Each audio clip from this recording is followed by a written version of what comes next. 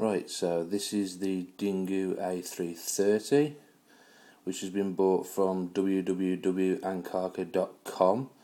It's the actual successor by Dingoo Technologies to the A320. It's been styled slightly different, more akin to a PSP. It's got a slightly brighter screen. It's got about the same kind of form factor as an iPhone or a DS kind of folded in half, but it is much lighter and much thinner, obviously. In terms of functionality, you've got your standard kind of D-pad, select and start buttons, YXBA, LR, just as you would have on a SNES pad or a PSP. No additional function buttons, no actual volume buttons, but there is software volume, and you've got a standard power switch on here to the side. A lot of people have been wondering how good this machine is at emulating. Let's face it, basically that's what everyone is buying it for. It's this come to roughly in British pounds about £70 odd to import to the UK.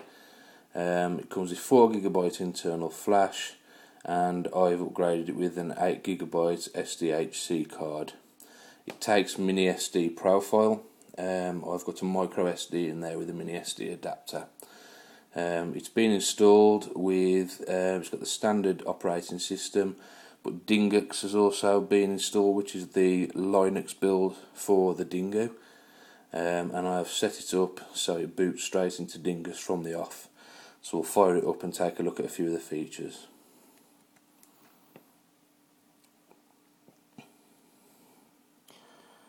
You can see Dingoo's just loading there.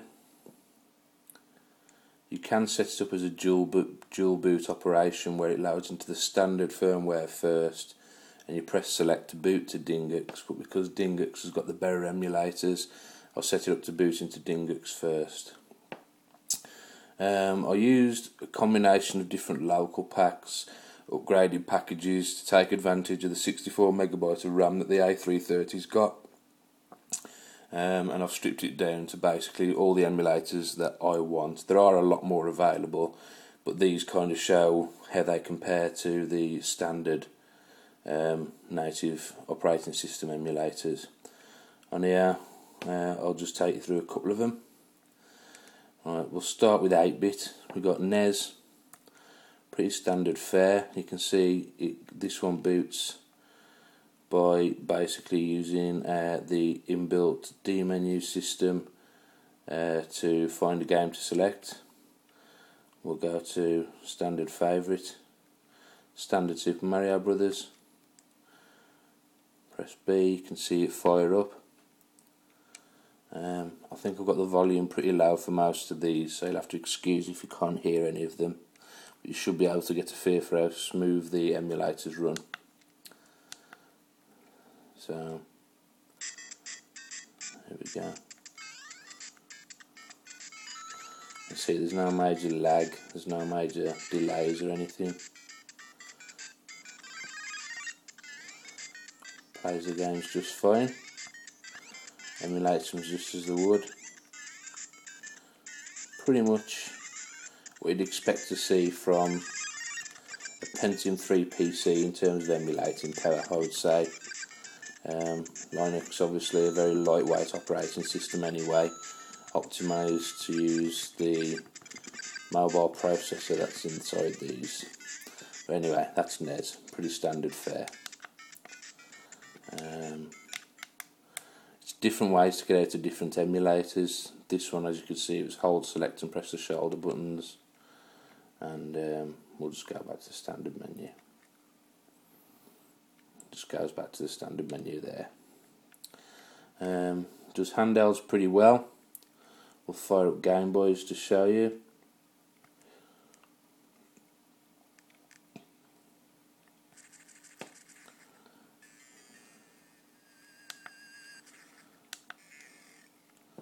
As you can see, it's got the grayscale effect of the original Game Boy. Again, frame rate is high. And one good feature is many of the emulators come with an underclocking or overclocking feature, and some of the more lightweight emulators like the 8-bits can be underclocked to save your battery life. Handy for, especially when some platforms like the game where we've got such great games on them anyway. You can see that running just fine. So we'll come out of that. As you can see, there's a volume function just there. That's because there is no hardware volume, it has to be done in software. But you can adjust things like frame skip if you needed to, which you don't. Save states and everything are available. You can go up to full screen stretch, aspect full screen, whatever you need to. Pretty standard fare across the emulators. And as we go up into the 16-bit territory, we've got the Mega Drive. The native Mega Drive emulator is okay. There is a better one available, but to really get the most out of it, you're better off going for one of the Dingoo builds of Pico Drive. And we'll go to Sonic 2, one of my favourites. Pretty standard 16-bit affair.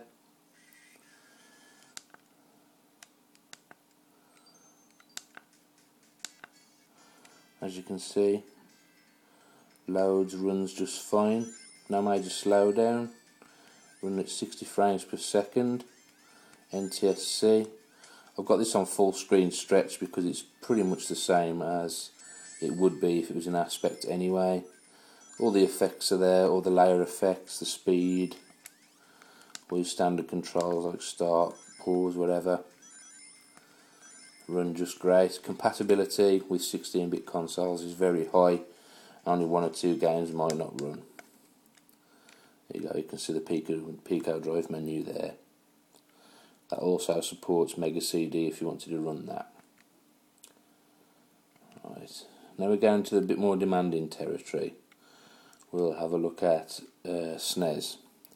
Now the standard SNES build, standard SNES emulator on the native operating system isn't fantastic. There is a better one of Pocket SNES which runs things fantastic, but the SNES 9X port to Dingoo is brilliant. So we'll go into that. Compatibility is high, not perfect. Some of the ones with more advanced hardware protection or specialist chips like the Super FX or some of the Mode 7 games will struggle, but 90% of the games will run great. We'll go to a token game like Mario World. As you can see, it fires up just fine. The load times are very short. All the layers are there, which you don't get on some mobile emulators for SNES. And then you can see it runs just fine. Fully playable. Doesn't suffer from the Y and B problem that the A320 did, where you couldn't press Y and B at the same time, which of course is a problem if you want to do things like running jumps and things like that. Got to admit, the D-pad and the buttons themselves did take a little bit of breaking in. They feel very plasticky to start with, a bit sticky, almost like they're catching, but I'd imagine that's just a moulding issue. Been playing it now for about 2 weeks. It soon breaks in, they become less squeaky and clicky, feel more like a PSP would, as you'd expect from any handheld console. Anyway, we'll go back. I'll show you what some of the issues are. If we go to Mario Kart, of course uses Mode 7 for main gameplay. Occasionally it'll hang, so I'm just curious to see. No, it is working. It is firing up. It's going through the menu system just fine. Now I have got this set to be fixed frame skip number 2, or I did have. If I go back to the menu and change that, it's on full screen, but some games it's better to run a fixed frame skip rather than a automatic frame skip. That way you do get a slight bit of frame skipping, but the game will run much smoother and consistent rather than jumping about between high frame skip and low frame skip. Runs a tad slow, but it is playable. Frame skipper 3 or 4 would probably help, but would probably be a little bit of a blur, but it is playable, and upcoming releases might play it slightly better. The native emulator doesn't play Mario Kart, so this is quite an achievement. Plays okay, it handles the Mode 7 graphics well. All round, pretty good emulator. Everything else, your standard 2D affairs, will play just fine. Your Street Fighters, things like that. Don't try and run Star Fox, it'll lock up the system. But all your kind of RPGs, favourite games like that will all run. Right. Stepping up, you can see I've got a few more platforms there, but they're pretty standard affair. Master System runs great. PC Engine, Game Gear, Neo Geo Pocket, they all run absolutely fine with no problems. Game Boy Advance runs very well. Some of the more demanding 3D titles on there won't work, like Tony Hawk's Pro Skater, but most of the Mode 7 stuff will. So your Mario Karts and F-Zeros. In terms of arcade emulation, you've got a port of MAME, but for 90% of the games, you've got your CPS 1 and 2 and your Neo Geo, some Konami games. Final Burn Alpha runs a lot of those a lot better without overclocking. That's quite good because it'll make your battery last longer. If we just quickly take a look at MAME.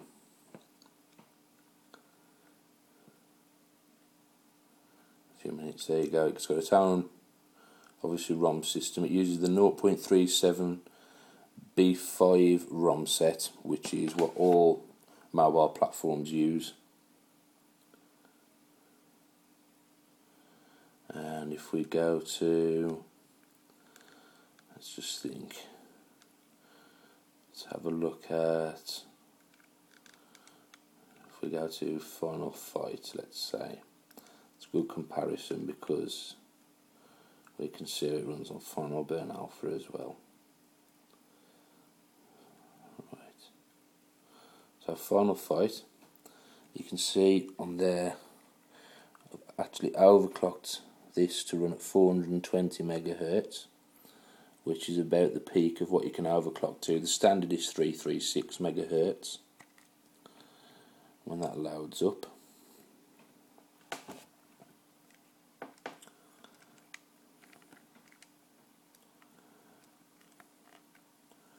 see it runs fairly well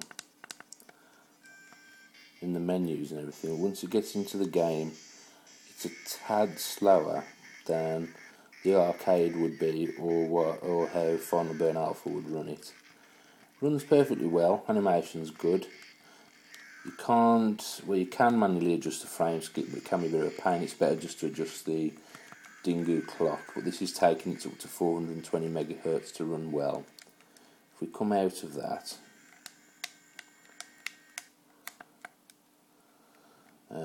it does run many of the classic games better. A lot of your early 80s stuff and things like that will run a lot better than that does. But if we come out of that, I'll take you to Final Burn Alpha now. Got to admit, I was a little bit disappointed the first time I saw MAME because it doesn't run as well as it does on my PSP. But then when I discovered how well Final Burn runs, that I was very impressed with. If I go to Final Fight on here, this of course uses the more modern version of the ROMs. It's only clocking at 336 megahertz, and you'll see how well this performs. See already the boot sequence is a lot quicker. Text animation's a lot quicker. Add some credits. It's actually in its original aspect ratio, not overstretched. You should be able to see at this point that it is running a little bit faster than MAME does, a bit smoother, and this is only running at the native clock speed of 336 megahertz, which is much more efficient for your battery, and it means that those more demanding games can be overclocked if needs be. But so far, even the more demanding Neo Geo games and everything don't require overclocking to run at pretty much full speed with no frame skip. If I go back, we'll have a look at something a touch larger. I'm pretty sure the Metal Slug games run well, so let's just go to that. I have got that overclocked to 420 megahertz. That one doesn't run, but let's try. Yeah, Metal Slug 1, see what happens with this. Haven't fully tested all the ROMs. It is a complete ROM set, but I will strip it down once I discover what's working and what's not. There you go, you can see the Neo Geo logo coming up. That loaded that fairly quick, which for Neo Geo ROM, as you know, is pretty good.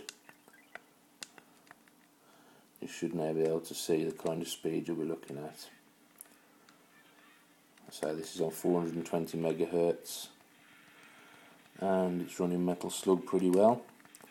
It's actually a lot smoother in reality than it actually looks on this recording. Pull it a touch closer, hopefully it will improve the way it animates. I know a lot of people favour these type of games, the Neo Geo games, so that's good news for all those type of fans. Right. Now, some games when you do step out on Final Burn, do step out, but that's a good opportunity for me to take you to the native firmware to show you what the native firmware can do. With press and select as it boots up, it will go into the native firmware. You've got the pretty much standard things that you'd expect from a mobile media player. You've got your music. I'll go into that.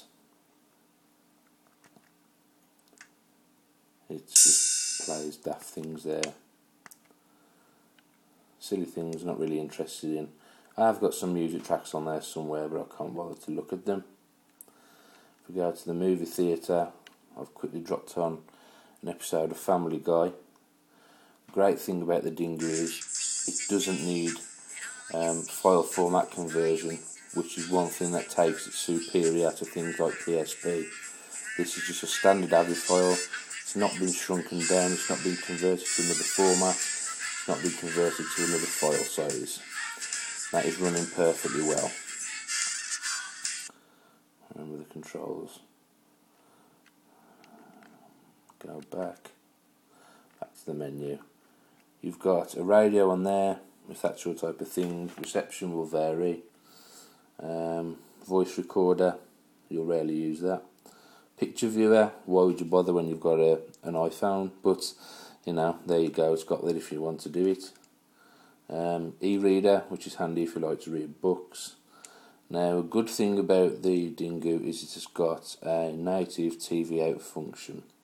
This is great because it means you can play most of the emulators and all the videos and everything just by plugging them into standard RCA out inputs on your TV and playing those directly. You switch it to the TV you want. You can choose between PAL or NTSC.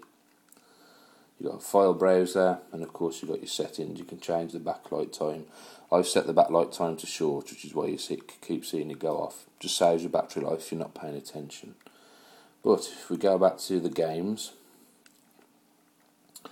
unfortunately you've got a bad English conversion, and we've got 3D game and interesting game. Basically, interesting game is all your emulators, that's all you need to know. It's running the 1.2 version of the software, like the later builds of the A320. We'll just go into that and have a quick look at these. It does do CPS 1 and 2 very well, using its inbuilt native emulators. We'll just have a quick look there at, let's see, more popular CPS games. We go to Street Fighter. Let's give that a chance to boot up. Good thing is you just drag and drop your ROMs on with the native emulators, and all you do is pick your game and off you go. There's no settings to mess with or anything. Same story. Oops, different controls for this. Just press select to add your coins. As you can see, playing Super Street Fighter 2 Turbo perfectly well. A little bit of layering glitch in there. Can happen on some games, but it's quite rare. I've not seen it on any other stage apart from this one.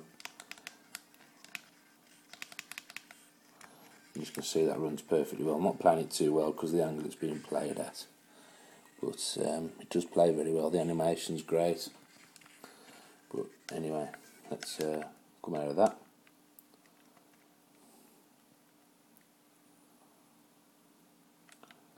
Let's go back to the menu.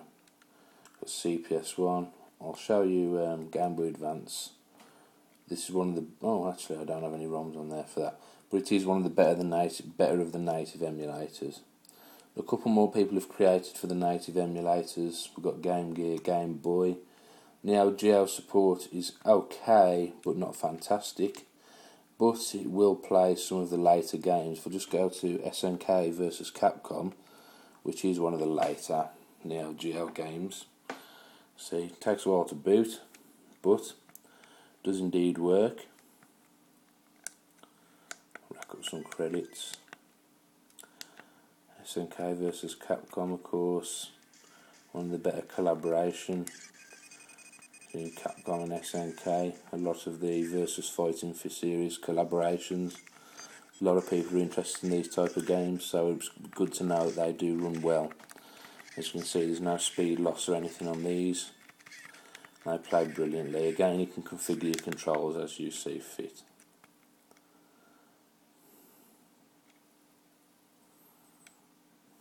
Now, we'll have a quick look at the native Mega Drive emulator. This is an upgraded native Mega Drive emulator because the native Mega Drive emulator was a touch weak, but it does run it very well and it shows the system's very capable. If we just boot up Alien Storm, you'll see it's a lot smoother than the Dingoo one. Anyone who's used these before will know that this is already smoother than the standard native Mega Drive emulator. But it is also a touch slower. I think this is running at more like PAL speed rather than the NTSC speed. But it is very smooth, very playable, emulated very well. Screen is nice and bright. You can change the brightness if you want to. Probably being drowned out a touch by the lighting in this room, but very usable, very playable. Step out of that. Again, you can adjust the frame skip, you can adjust the button settings if you want to, but there should be no real need. So, you can navigate to the mini SD card or the standard onboard memory in order to access ROMs or access native emulators that launch from a different command line. But like I say, if you install Dingoo, you get the best of both worlds. There are also some ports of PC games like Doom, which run very well. There's lots of applications and everything for it. All round, it's a fantastic machine. Anyone who wants an emulation device and has tried other systems like I have, I've tried iPhone, I've tried PSP, I've read various things about Wiz and the other Dingoos. But it is a fantastic machine. I'm very happy with it. I think it's definitely worth the money. It might be worth teaming up with people to bring your shipping costs down, but it's a very lightweight, very pocket-friendly machine. And if I had to rate it, I would give it an 8 out of 10. And I will definitely be procuring some more for my my young nephew and some friends, and hopefully some customers of mine.